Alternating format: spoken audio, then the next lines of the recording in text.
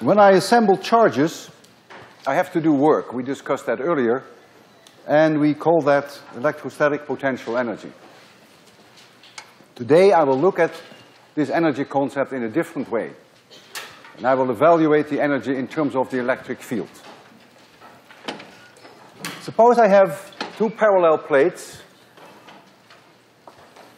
and I charge this one with positive charge, which is the surface charge density times the area of the plate, and this one negative charge, which is the surface charge density negative times the area of the plate. And let's assume that the separation between these two is h, and so we have an electric field which is approximately constant, and the electric field here is sigma divided by epsilon 0. And now I'm going to take the upper plate and I'm going to move it up. And so as I do that, I have to apply a force, because these two plates attract each other, so I have to do work. And as I move this up, and I will move it up over a distance x, I am creating here electric field that wasn't there before. And the electric field that I'm creating has exactly the same strength as this, because the charge on the plates is not changing when I'm moving, the surface charge density is not changing. All I do is I increase the distance. And so I am creating electric field in here. And for that, I have to do work. That's another way of looking at it. How much work do I have to do? What is the work that Walter Lewin has to do in moving this plate over a distance x? Well, that is the force that I have to apply over that distance x. The force is constant, and so I can simply multiply the force times the distance. That would give me work.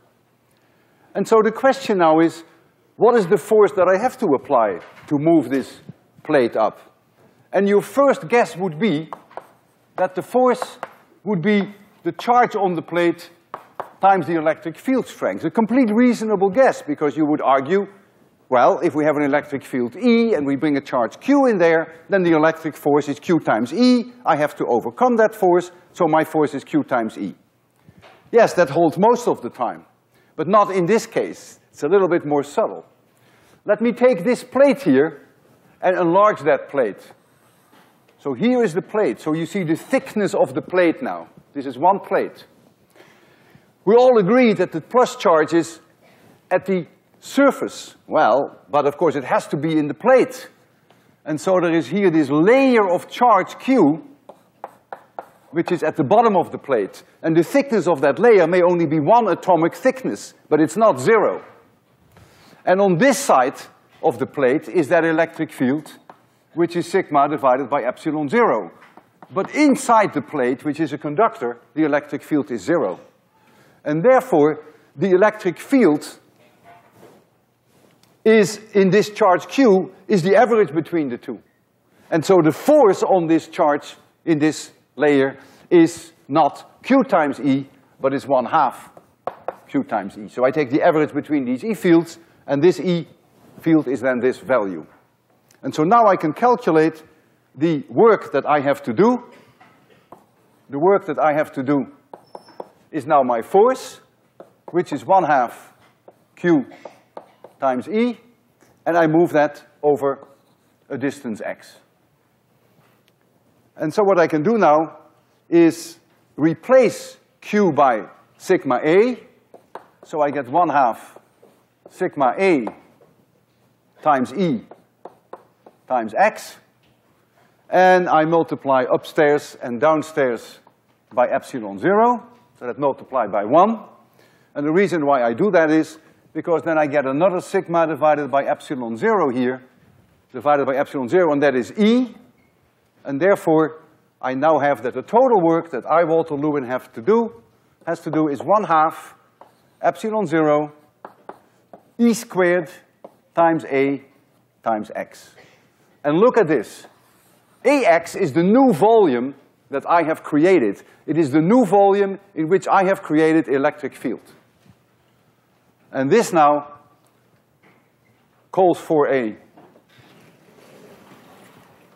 work done by Walter Lewin per unit volume. And that now equals 1/2 epsilon 0 times E squared. This is the work that I have done per unit volume. And since this work created electric field, we called it field energy density. And it is in joules per cubic meter. And it can be shown that in general, the electric field energy density is 1/2 epsilon 0 E squared, not only for this particular charge configuration, but for any charge configuration. And so now we have a new way of looking at the energy that it takes to assemble charges. Earlier we calculated the work that we have to do to put the charges in place. Now, if it is more convenient, we could calculate that the energy, electrostatic potential energy, is the integral of 1/2 epsilon 0 E squared over all space. If necessary, you have to go all the way down to infinity. And here I have now dV. This is volume. This has nothing to do with potential, this V. In physics, we often run out of symbols. V is sometimes potential. In this case, it is volume. And the only reason why I chose H there is I already have a D here, so I didn't want two Ds. Normally we take D as the separation between plates. And so this now is another way of looking at electrostatic potential energy. We look at it now only from the point of view of all the energy being in the electric field, and we no longer think of it perhaps as the work that you have done to assemble these charges. I will demonstrate later today that as I separate the two plates from these charged planes, that indeed I have to do work. I will convince you that by creating electric field, that indeed I will be doing work. So from now on, we have the choice. If you want to calculate what the electrostatic potential energy is, you either calculate the work that you have to do to bring all these charges in place, or if it is easier, you can take the electric field everywhere in space, if you know that, and do an integration over all space. We could do that, for instance, for these two parallel plates now, and we can ask what is now the total energy in the field. And at home, I would advise you to do that the way that is done in your book, whereby you actually assemble the charges minus Q at the bottom and plus Q at the top, and you calculate how much work you have to do. That's one approach. I will now choose the other approach, and that is by simply saying that the total energy in the field of these plane parallel plates is the integral of 1/2 epsilon 0 E squared over the entire volume of these two plates. And since the electric field is outside zero everywhere, it's a very easy integral.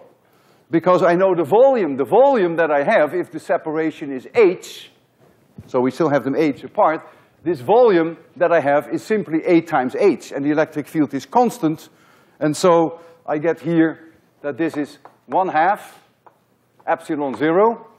For E, if I want to, I can write sigma divided by epsilon 0. I can square that, and dV, in doing the integral over all space, means simply I get A times H. It is the volume of that box, so I get A times H.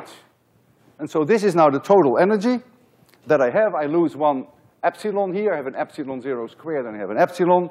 I also remember that the charge Q on the plate is A times sigma, and that the potential difference V, this now is not volume, it's the potential difference between the plates, is the electric field times H. The electric field is constant. If I go from one plate to the other, the integral E dot dl in going from one plate to the other gives me the potential difference. And so I can substitute that now in here. I can take for A sigma, I can put in the Q, and you can also show that this is 1/2 QV. V being now the potential difference between the plates. And so this is a rather fast way that you can calculate what the total energy is in the field, or to say the same thing, the total work you have to do to assemble these charges, or to say it differently, the total work you have to do to create electric fields. You have created electric fields that were not there before. I now will introduce something that we haven't had before, and that is the word capacitance. I will define the capacitance of an object to be the charge of that object divided by the potential of that object. And so the unit is coulombs per volt. This V is volt now, it's potential. But we never say that it is coulomb per volt in physics. We write for that a capital F, which is farad. We call that 1 farad is the unit of capacitance, undoubtedly called after the great maestro Faraday. We will learn more about Faraday later in this course. So let us go to a sphere which has a radius r, and let us calculate what the capacitance is of this sphere. Think of it as being a conductor, and we bring a certain charge Q on this conductor. It will then get a potential V, which we know is Q divided by 4 pi epsilon 0 r. We've seen it many times. And so, by definition, the capacitance now is Q divided by the potential, and therefore this becomes 4 pi epsilon 0 r. So that is the capacitance of a single sphere. And so we can now look at the values as a function of r. I have here some numbers. I calculated it for the Van de Graaff, and I calculated it for the Earth. If you want 1 farad capacitance, that's a real biggie, you need a radius of 9 times 10 to the 9 meters. That's the 4 pi epsilon 0 that comes in there. That's huge. That's 25 times the distance from the Earth to the Moon. That's a big sphere. We have a capacitance of 1 farad. The Earth itself, with a radius of 6,400 kilometers, would have 700 microfarad. The Van de Graaff 30 centimeters radius would be 30 picofarad. The pico is 10 to the minus 12. And if you take a sphere with a radius of 1 centimeter, then you have roughly 1 picofarad, 10 to the minus 12 farad. So this gives you a rough idea about the size of objects and how they connect to their capacitance.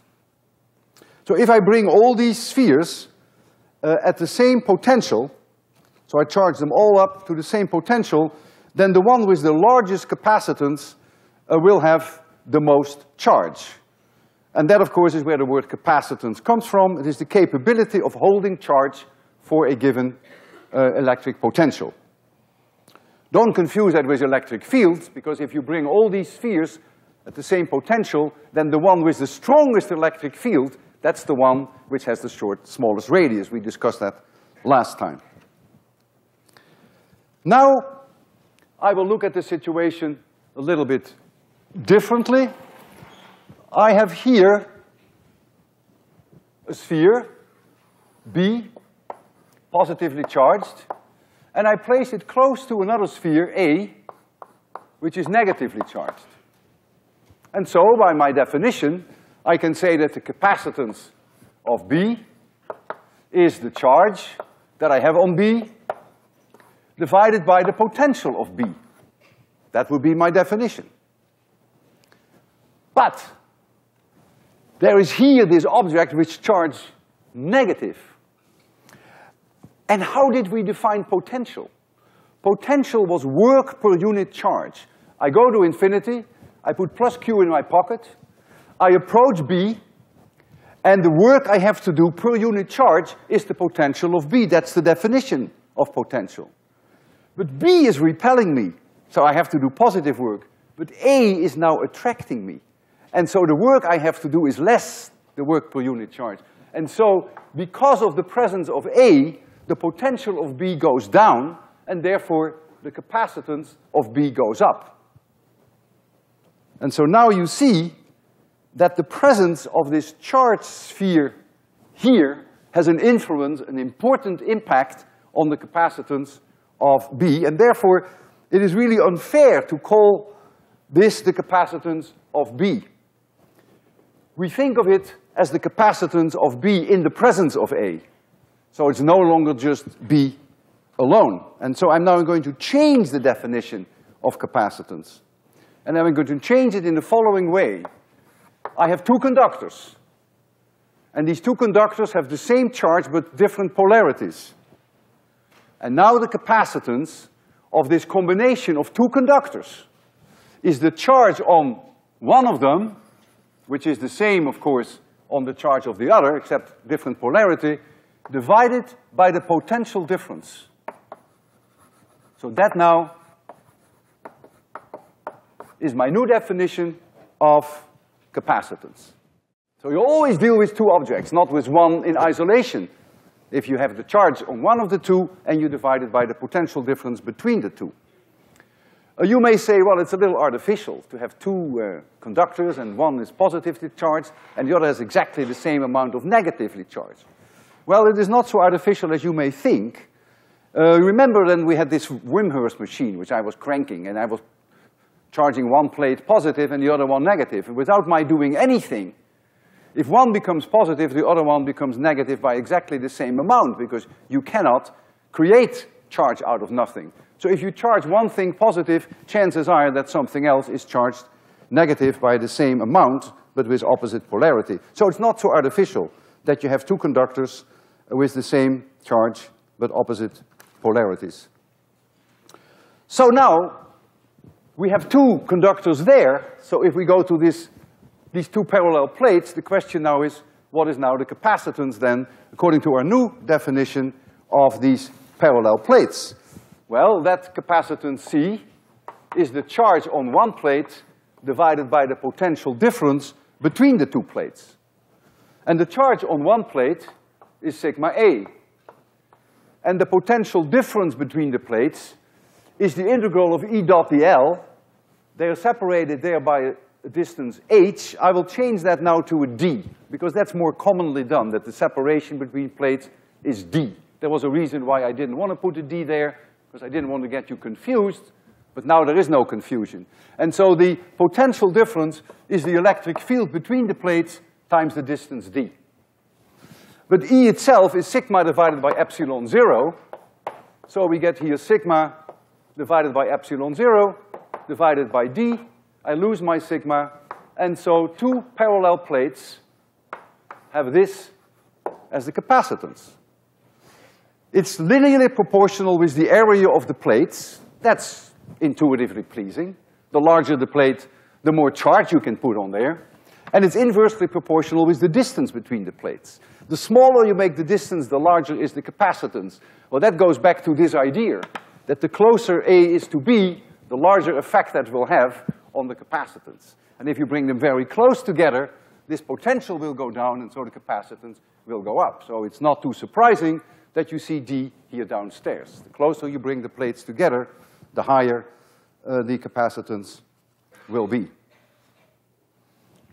Let us look at some numbers. Suppose I have a plate, very large, 25 meters long, and 5 centimeters wide, 25 meters long and 5 centimeters wide. I have two of them, called a plate capacitor. And let the distance between them, d, let the d be, oh, let's make it very small, because we want a real big capacitor, 0.01 millimeters. Very small gap between them. So now I substitute the numbers in there. I can calculate the area. I have to calculate the area here for the plate in square meters, of course. Multiplied by epsilon 0 and divided by d in meters. And when you do that, you find that the capacitance of this big monster is only 1 microfarad. It's not very much. And when you go to Radio Shack and you buy yourself a 1 microfarad capacitor, you don't buy something that is 25 meters long and yay big. Well, you may actually buy that without you realizing that. Because these large plates, these very long ribbons of conductors, two very close together, separated by some insulating material, very thin, they are rolled up often. And you don't notice that, but they are rolled up and they're put in a little canister, and that then gives you a parallel plate capacitor. I brought one with me. That's one that I have used for several years, but today I decided to cut it open for you so that you can look inside, and then you actually will see you're going to see it there. This is the canister in which it was, and so I cut the canister open, and when you look here, you see there is this conductor, looks like aluminum foil, and then there is insulating material, and then you find more conductors on the other side, and so it is rolled up. Here, if I unroll it here, I'm breaking it, but that's okay. So you see the idea of a parallel plate capacitor, how it can be rolled up nicely, and you're not realizing that you're really talking often about meters, many meters of material. Now, through chemical techniques, the distance d can easily be made 1,000 times smaller than this. And if the distance is 1,000 times smaller, then you would get a capacitance of 1,000 microfarad. Compare that with the Earth, which is only 700 microfarads. So a capacitor like this, it's 1,000 microfarad. If we bring the potential difference over here, then we get a tremendous amount of charge on here.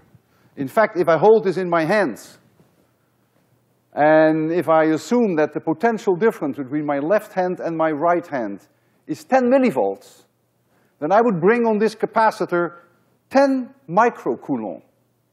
That is a tremendous amount of charge. In fact, 10 microcoulomb is the maximum charge we can ever put on the big Van de Graaff. We calculated that last time. If we put more on the Van de Graaff, it goes into discharge. And by simply holding this in my hands, I could put 10 microcoulomb here on this capacitor. Now you may say, well, yeah, but the potential difference between your right hand and your left hand, 10 millivolts, isn't that funny? No, not really. In the future, I will give a lecture and then discuss electrocardiograms, and you will see then that there is a potential difference between the left side of your body and the right side, which is several millivolts. So it's not as artificial as you may think. Actually, we'll take a cardiogram in class, and you can see it really working. How much energy can I store in a capacitor? Well, we already calculated that. We had the energy, this was the plate capacitor, 1/2 QV, and we can now substitute for,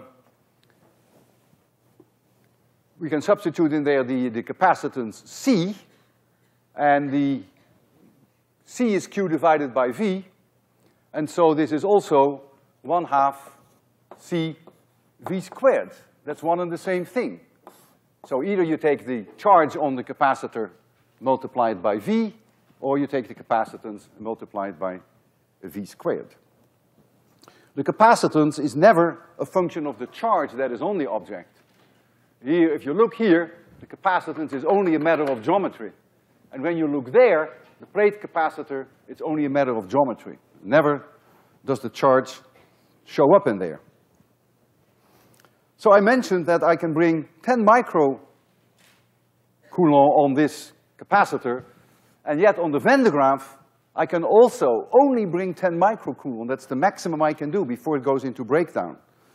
We can think of a capacitor as a device that can store electric energy. I will now return to my promise that I was going to demonstrate to you that I have to do positive work when I create electric fields. In other words, when I take these two charged plates and I bring them further away from each other, that I do positive work. And how am I going to show that to you? I have two parallel plates. They're on the table there. You're going to see them shortly projected there. And we have here a current meter. I put an A in there for amperes, symbolic for current meter. And I'm going to have a power supply and put a potential difference over here. This is the capacitance C we normally use for a capacitor, the symbol of two parallel lines. I'm going to put a potential difference V over the capacitor of 1,000 volts. So let me put a delta here to remind you that it's the difference between the two plates.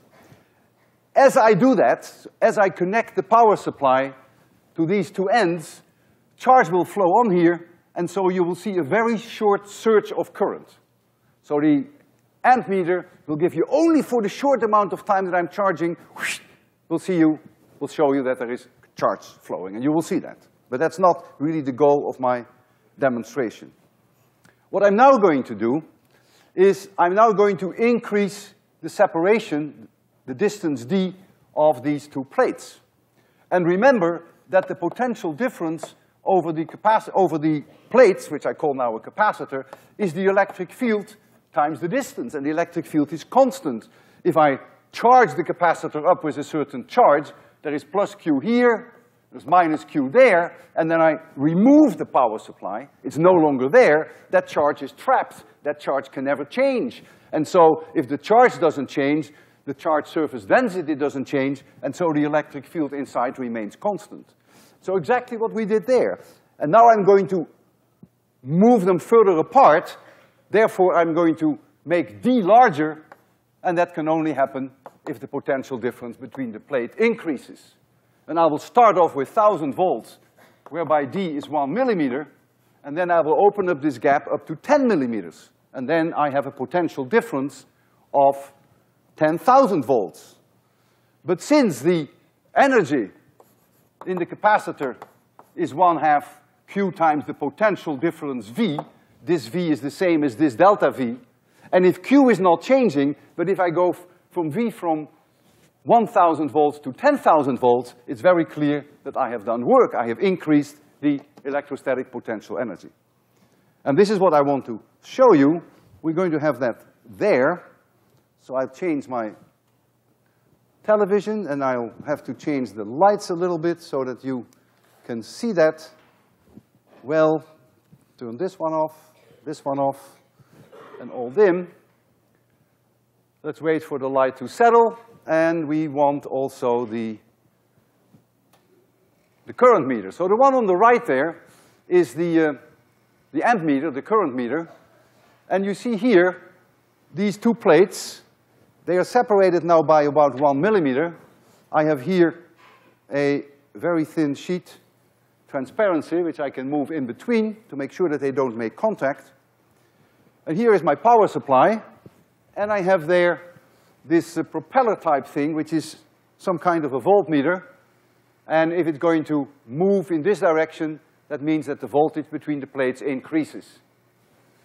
And so I'm going to charge it now with a potential difference of 1,000 volts. And as I do that, you will see a very short surge here on this ammeter.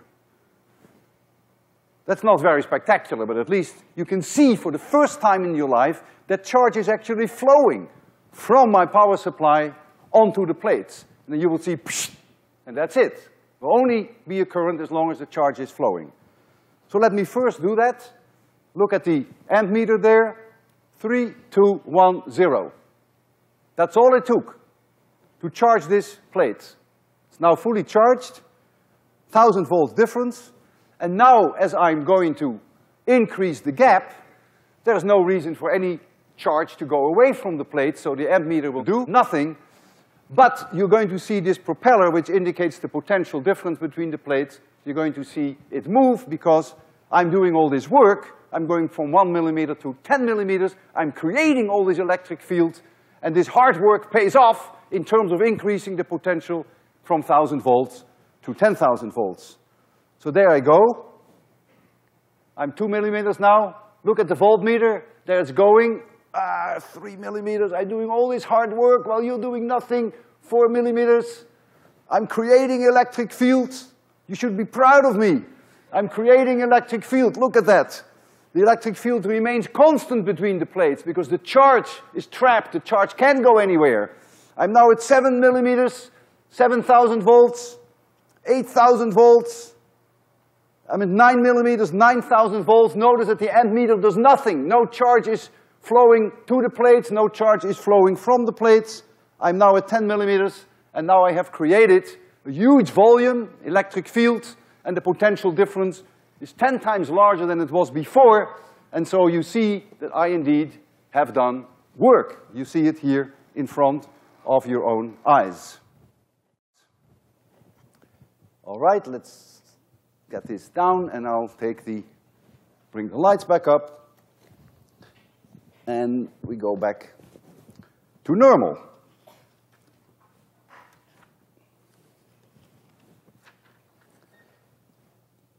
I have here a 100 microfarad capacitor. It's a dangerous baby. And we can charge that up to 3,000 volts. And when we do that, we get 0.3 of a Coulomb of charge on that capacitor. So I'll give you some numbers. So it is 100 microfarad. I'm going to put a potential difference over it of 3,000 volts. That gives it a charge Q of 0.3 Coulomb.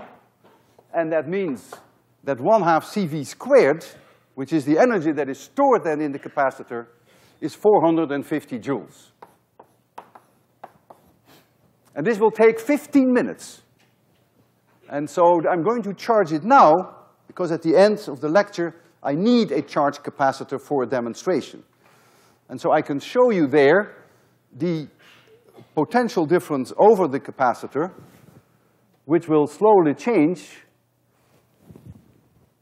And we'll keep an eye on it during the lecture. And then by the time it's fully charged, we will have reached the end of the lecture, and then we can continue.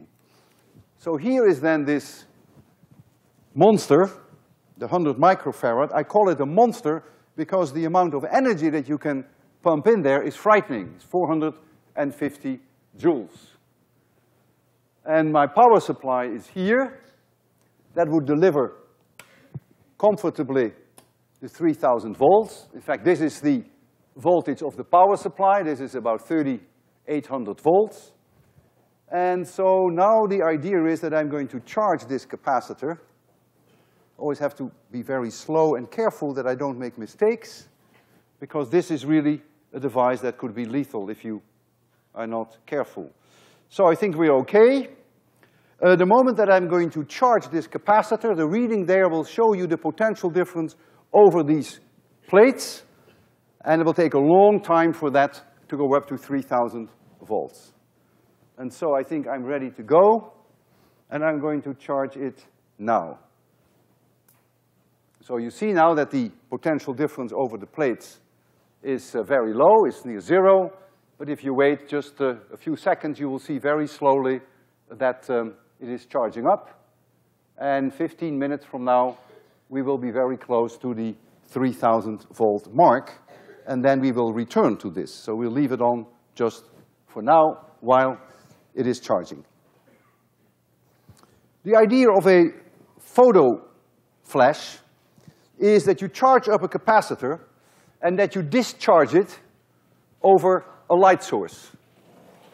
So the idea being that you have a capacitor, let me erase some of this, and that we charge the capacitor up, put a certain amount of energy in there, and then we dump all that energy in a bulb. So here is the capacitor. We're going to charge it up. We have a switch here, and here is a light bulb. And when we throw the switch, then all the energy will be going to the light bulb. If this is positively charged and this is negatively charged, a current will start to flow, and you will see a flash of light. I have here a capacitance of 1,000 microfarad. So C equals 1,000 microfarad. I'm going to put a potential difference over that capacitor of 100 volts, which then gives me an energy of 1/2 CV squared, which is 5 joules. In fact, this is not just one capacitor, but these are 12 capacitors, which I hooked up in such a way that the 12 capacitors of 80 microfarad each are a combined capacitor of 1,000 microfarad. And so I'm going to charge it up, and then I'm going to discharge the capacitor through the light, and then you will be able to see some light, perhaps, depending upon how much energy we dump through there. So concentrate now on this light bulb. The 100 volts, you should see here. Do you see it? So it's set at 100 volts now. And I'm now going to charge it, and the moment that I charge, you will see the voltage over the capacitor. And so it takes a while for it to charge up, so it goes very down to 0 and then slowly comes back to 100. It may take 5 or 10 seconds. So if you're ready, then there we go. Took only 5 or 6 seconds. And so now we have 100 volts, so we have 5 joules stored in there. And I'm going to discharge that now over this light bulb. If you're ready, 3, 2, 1, 0. A little bit of light. I can tell that you're disappointed. It's not very exciting. It's not really my style, is it? Well, what we can do, we can increase the voltage a little bit. We could go to 250 volts, in which case, since it goes with V squared, we would have 6 times more energy, so then we have 30 joules. So let's see whether that's a little bit more exciting. So now I have to jack up the voltage to 250 volts. Now you see the power supply again. 250 volts. We're getting there, we don't have to, oh boy, am I lucky, on the button. So 250 volts, and now I can charge up again. It will take a little longer, so you'll see the voltage over the capacitor, 140, 170, 200, 250, there we are. And now we can see whether we get a little bit more light. So you go from 5 joules now to 30 joules. 3, 2, 1, 0. Aha, now we're getting somewhere. Now you really see how a photo flash works. Now, we all, of course, have destructive instincts. And so you wonder, right? You're thinking the same thing that I do. Shall we try 340 volts and see whether the bulb maybe explodes? I don't know how high this voltage supply can go. Let's see. Let's go all the way. 337 volts. Okay. So that would mean that we have 50 joules roughly. It goes as the voltage square. Well, let's charge again.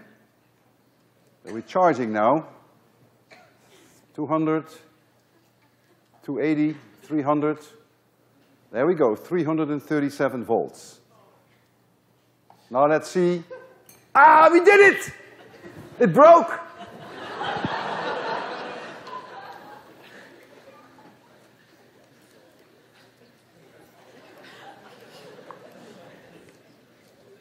I have a photo flash, and I have the photo flash here.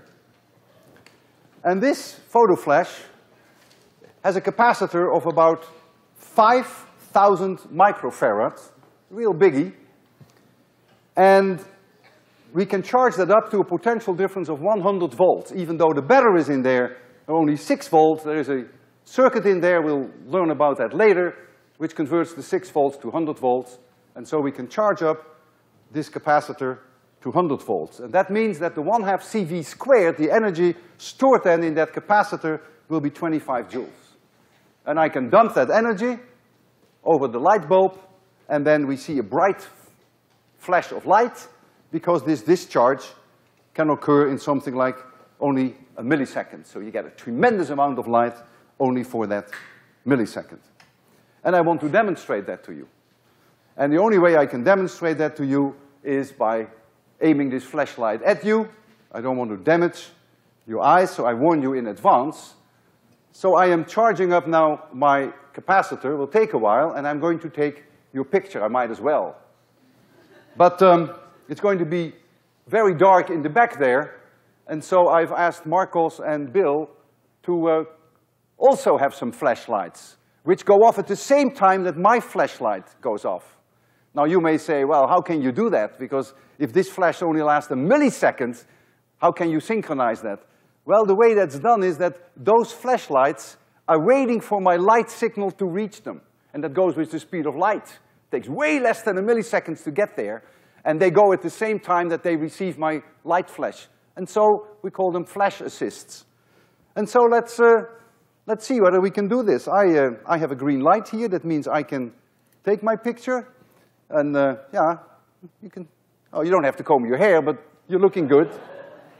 Okay, let me focus because that's important. So make sure you see the flash. You ready for this? Did you see the flash? Did it flash? Oh, it did. Oh, you can say yes. So did the light assist also flash?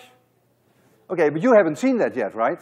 Because you were looking at them. You really should have looked at me. So why don't we take a picture, Marcos, Bill, aim the flash assist at the students here, and then we'll try it again. You ready? Okay. Oh boy.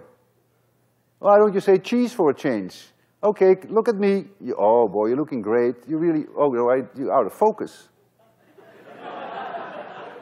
There's one person sleeping there. Oh, we'll let him sleep. That's okay. Did that work? Did you see the flash? You did, eh? 25 joules. But those haven't seen it yet. So Marcos, Bill, make sure that we go this way and give them a chance to see this light flash. So we get a little bit of assistance there of the light. And let's see how this works. Make sure that you see the flash. Very good. You're going to see another 25 joules going through this light bulb. Very good. Oh. Yeah. Oh, yeah. Your hand is in front of your mouth, sir. Yeah, that's okay. Thank you. Very good. Did you see the flash? Did the assist go? So that's the idea of photo flashes. So you dump a lot of energy in a very short amount of time, and you get a very bright flash. Professor Edgerton at MIT became very famous for his flashlights. He invented flashes that can handle way more energy than this flash, and they can dump that energy in less than 1 microsecond. And so this opened up the road to high-speed photography, and that made it possible to study the motion of objects on timescales of microseconds and even shorter than that. And I'd like to show you some of the pictures that were taken with Doc Edgerton's flashes. The first slide. You see a bullet coming from the right, going for a light bulb. The exposure of this picture is only 1/3 of a microsecond, during which the bullet probably moved only 1/3 of a millimeter, so it looked like it's completely standing still. And the bulb is heading for disaster, but it doesn't know that yet. The bullet moves in 100 microseconds, about 8 centimeters. And the next picture is taken 100 microseconds later. Again, 1/3 of a microsecond's exposure. So if we can look at that, there you see. So the bullet now just penetrates the light bulb. And then the next picture is another 100 microseconds later. And there you see the bullet emerging from the light bulb. And this light bulb has hardly realized that it is broken. But it's beginning to dawn on it. And then the next slide is one wonderful picture of a boy who is popping a balloon. And you see half the balloon doesn't even know yet that it is broken. Doc Edgerton also developed a lot of strobes. A strobe, I have one here, is an instrument that repeatedly discharges energy over a light bulb, and so you get repeated flashes, and that then gives you an instrument like this. You've seen them in use. They are being used at airplanes, just for warning signals. And you've also seen them on tall towers near airports, also warning signals, but there are a lot of more things you can do with strobes. And later in 802, I will show you, for instance, that you can measure the rotation rate of motors with flashlights, with these stroboscopes. And motors are going to play a more important role in 802 than you may have guessed before you took this course. You can also measure with strobes the rotation, the speed of your record player, if you still have one, and then you can adjust it so that it just has the right speed that is required. So there are a lot of things you can do with strobes, and some of which we will see also in 802.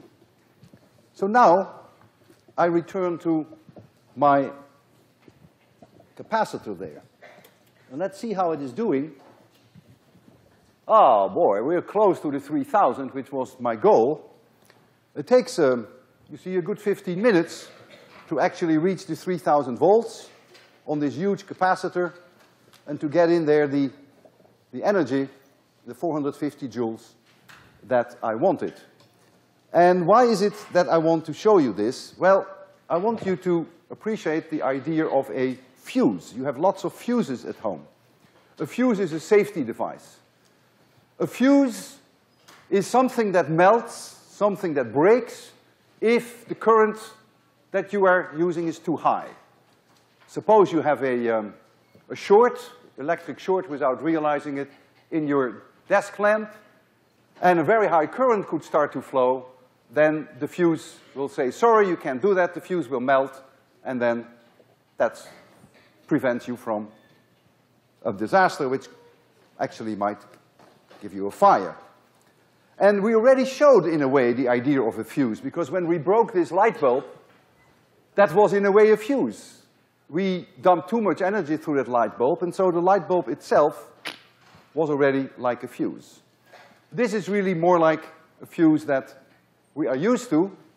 It is we have a wire there, which is an iron wire, which is 12 inches long, and it has a thickness of 30 thousandths of an inch. And we're going to dump the 450 joules through that wire. So the idea is very much like we had the photo flash. We have all this energy in the capacitor, and instead of dumping it through the light bulb, which was this system, we now have here a wire. And when I throw this switch, the energy will go through the wire. And chances are that you may see the wire glowing a little bit, and then it would melt, and that would then give you the idea of a fuse. And it's also possible that after we've done that there may still be energy left on this capacitor. And I can show that to you too then, because I can short out the two ends of the capacitor and see whether we still see some sparks, which would indicate that there's still some energy left. So if you are ready, I'm always a little bit scared with this demonstration, not so much about what's going to happen. That thing will probably just melt and maybe we see a little bit of light. That's not the issue, but I'm afraid of this baby because that has now a tremendous amount of energy. So I stopped the charging.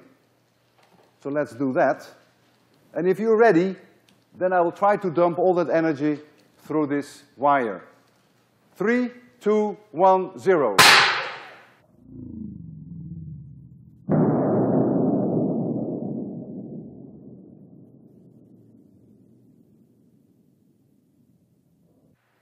This is the way a fuse works. This is very effective, as you see. And if you hear this happening in your basement, then, well, maybe that's a fuse. We can now check whether there is energy left on that capacitor. Maybe not very much, but it's unlikely that everything was dumped in the iron, so let's see whether there is some left. So I'm going to short it out with this conducting bar and see whether we can get a spark. And we can. So there's still some energy left. Okay, see you Friday.